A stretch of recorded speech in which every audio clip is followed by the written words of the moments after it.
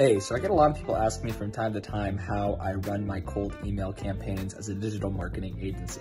So I wanted to make this video to show you exactly how I do it and how you can send tens of thousands of emails without getting sent to spam and booking hundreds of meetings with prospective clients. So the first thing I want to make clear is that I run everything from my actual Gmail account. So I don't need any other fancy type of software that takes me outside of Gmail.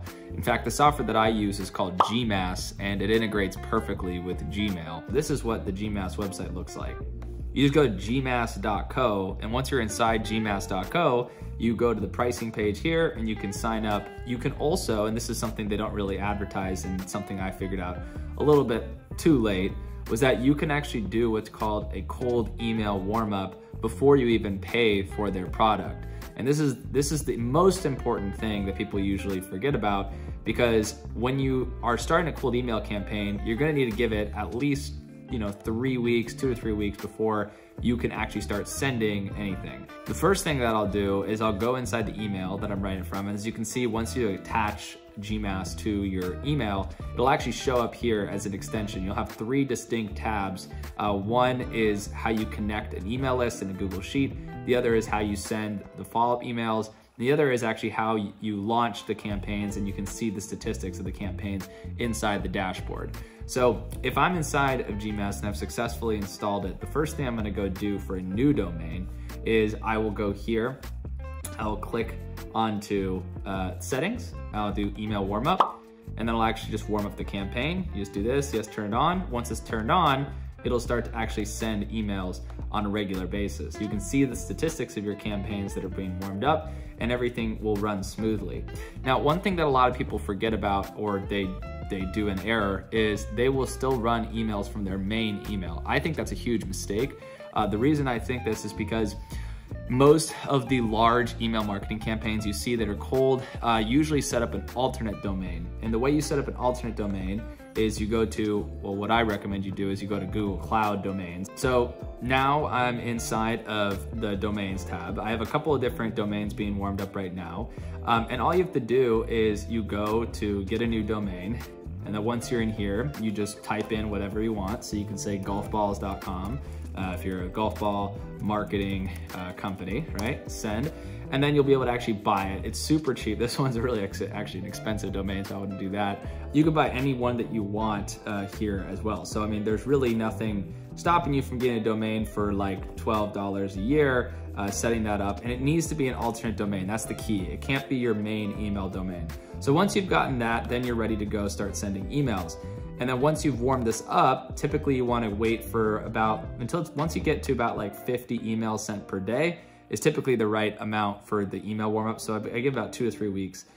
And so that's going to dramatically shoot up the rate at which you can send emails and people will see them. But one thing to think about is you want to use this tool called Glock apps to check to see if your email is ready to actually be sending to the masses. So one thing that I do is I will go to Glock apps. So here's the home page of Glock apps. It's free to try, and you can basically pay per test. And so I'll show you what a test looks like and how you do that. But essentially, once you log in, then all you do to test to see if an email campaign has been set up correctly is you go start test, right? You go next. You copy this to your clipboard, and then you just compose an email. You go in here, paste it inside here. You want the subject to be test, right? And then you just grab the seed list, and this is sending out to a bunch of different emails they've already set up to basically test the seed, press send.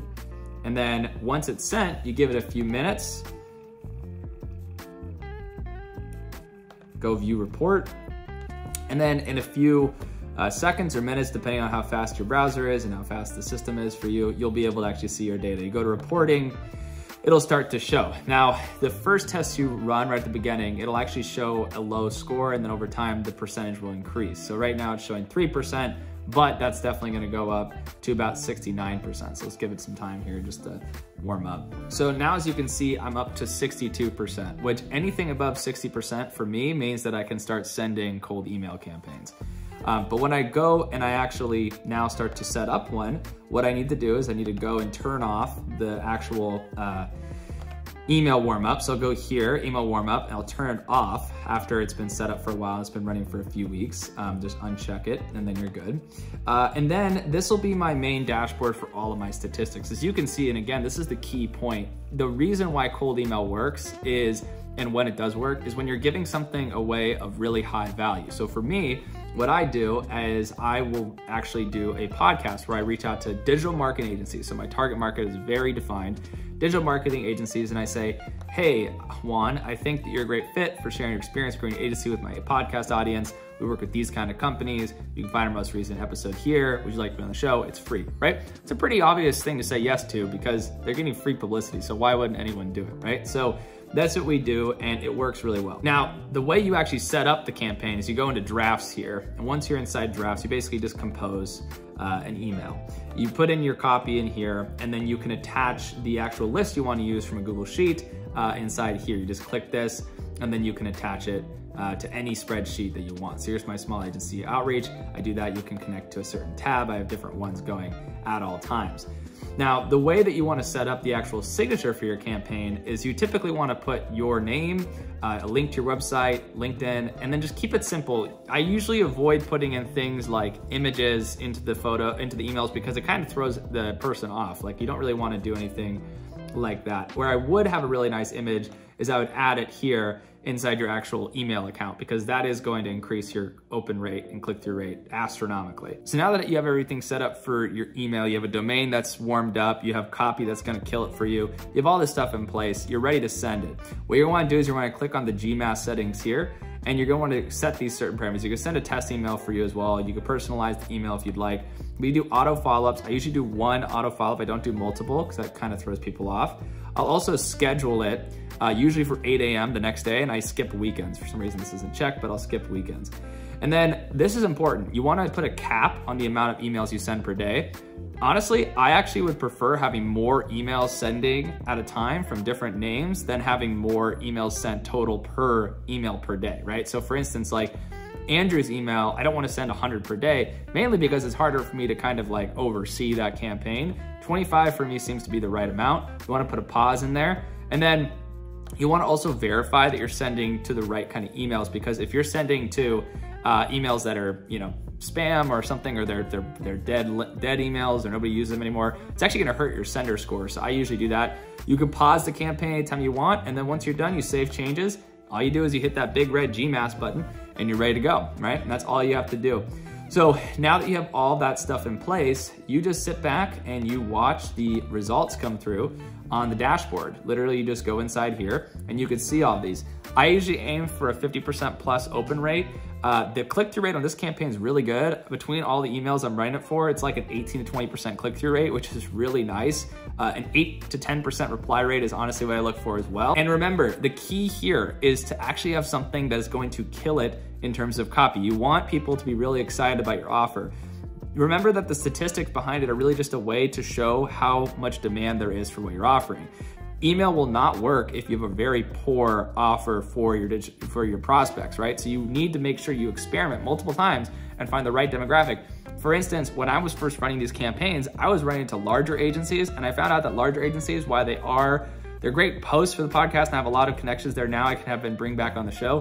What I found is that actually if you aim for the smaller agencies, they're a lot more eager to be on the show because they don't have a lot of opportunities for publicity. So that's been a huge win for our business. Thank you so much for watching this video. I hope you enjoyed it. These are all my cold email marketing secrets. Please comment below if you have any questions. And if you would like to subscribe to my channel for more content, please do so. Like the video and share it with a digital marketing friend. Also, if you're a digital marketer, you probably need to know how to scale your network and your digital marketing agency through your network. So as another video, I recommend watching this one on how to grow your network, your referral network, very quickly and generate over $1 million in revenue like I have with my business. Thanks for watching.